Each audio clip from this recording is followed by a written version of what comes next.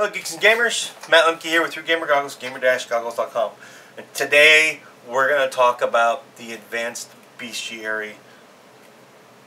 And this is a monster template from Green Ronin Publications. It's Pathfinder role-playing compatible.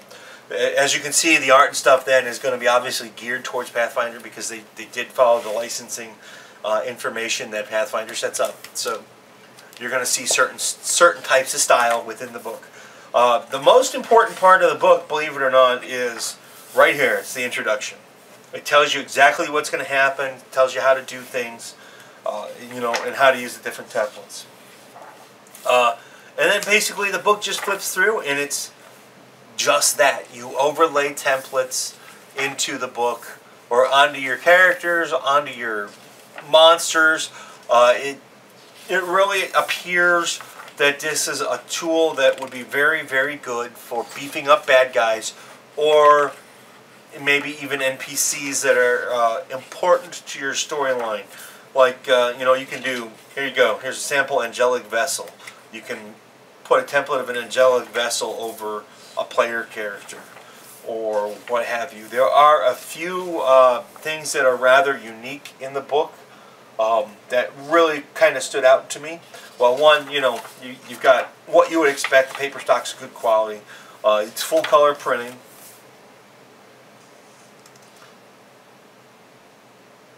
And did I go for? I passed it already. The augmented creature is one that really kind of stands out because it's probably a more complicated template because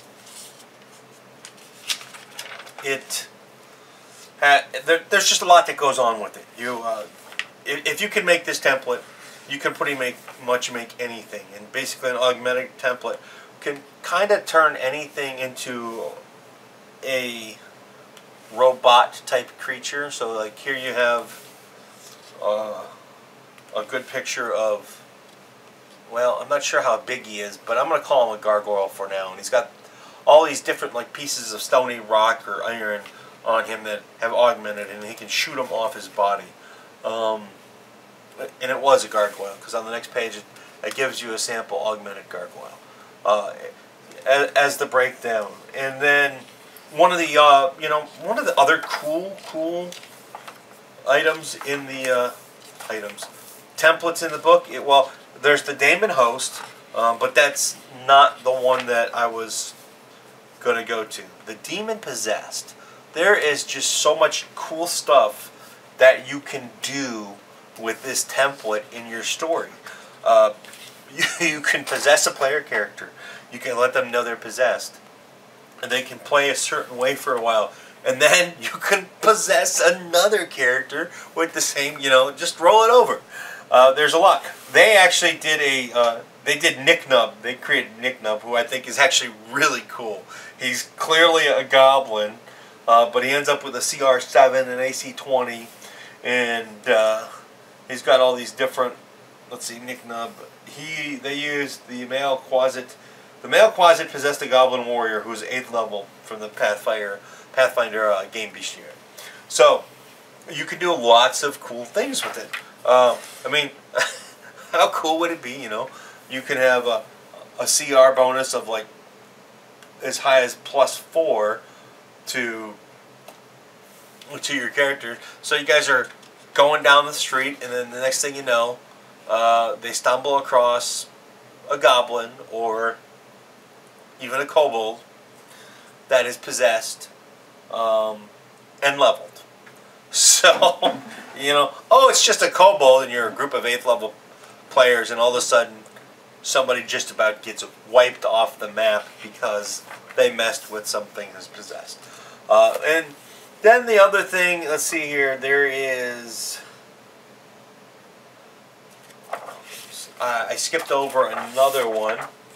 The amalgams are really kind of cool in the book. Oops. Because as soon as I get there, amalgams. They're just absolutely insane. You can see right off the bat that creating amalgam is an acquired or inherited template that combines 2 creatures. So you're immediately using more than one template to create this. For example, what they created was a Draconics of Dawn, and basically they took a phoenix and combined a dragon. And they created really cool art for it. The last template that I want to talk about in the book is the War Machine template before we move to the appendixes, or the appendix War Machines. That would be back here, because this is alphabetical. Now, the War Machine template is worth mentioning and talking about because I just like the idea of being able to create war machines. You can basically take a war machine and add it to any living creature. So they took a sample war machine as an NKEG, and they added the war machine template to it, which, you know, it has special abilities. It has, see the war machine template, it has body of blades, metal body, and it spits acid, which is its regular NKEG ability, plus it has sprint, and it can become a war mount. So that's actually a really cool concept, right? Ride around. I'd take that up against the Driders. And then they introduced some new feats, which are important to note. Like, they have additional augmentation. They have Eye Caster, which the prerequisites for it are Eye King template levels in Arcane or Divine spellcasting. The benefit is one of an Eye King's eyes, eye rays, no longer casts spell-like abilities, but it's a conduit for which it casts its class spells instead. So they spent some time modifying some things and creating some good stuff with it for us to use. And they added new class features, which I wasn't expecting in this book. And then they, of course, have an appendix of all the universal monster abilities. These are all important things that you have in the appendix. I mean, obviously some of these you already kind of know about because they include gaze, they include everything you need for the book to work effectively. And then the last appendix is templates by CR adjustment, which could be very important for you as a GM. We'll just take a look at it real quick. And then they have sample creatures by CR is the next appendix, and then they have an index, which I am always a fan of indexes, and I'm glad that they put that in the book. So, you know, this was a little bit tougher for me to do as a flip through because it's a template book. I see a lot of potential for this, and I found some inspiration for me as a GM. By far and large, I think it's a great tool for GMs. If you're working on your own campaign, or let's say you want to spruce up some NPCs or PC, or some major bad guys a little bit because you're running into things that are a little bit tougher, and that makes it all the better for me, because I am a fan of doing things like, okay, so the high elf that you're fighting is really demon possessed, which adds all kinds of cool things to the high elf, or the high elf, or maybe the paladin NPC that's been helping you guys out from time to time is possessed by some angel, which at times would come in very handy. So, what do I think of the Advanced Bestiary? I think it's a great tool, like I mentioned, for GMs. Players can use it, but they're not going to use it nearly the same way that a GM is.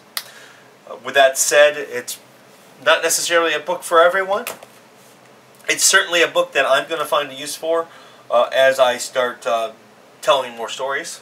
And even if I just need to get some ideas for, like, well, speaking of the Drider, here's the Drider. You can create a variant Drider. So, there's not much more to it. It's templates, you slap them on, you do a little bit of work. Some of them are complicated. Some of them give you a lot of freedom to pretty much end up with whatever you want. So thanks for watching. This has been a flip through with Matt Lemke from Through Gamer Goggles on the Advanced Bestiary, which is your monster template compendium, and it is a compendium at 400 pages. Check out our Kickstarter that's coming soon for Season 5. Leave some comments. Subscribe to us, please. We're going to start doing a lot more role-playing stuff in the future. And, well, you know, see you guys at the cons. If you're going to be up in the Akron, Ohio area around the 16th of October, join us out at Con on the Cob. Thanks for watching and have a good day.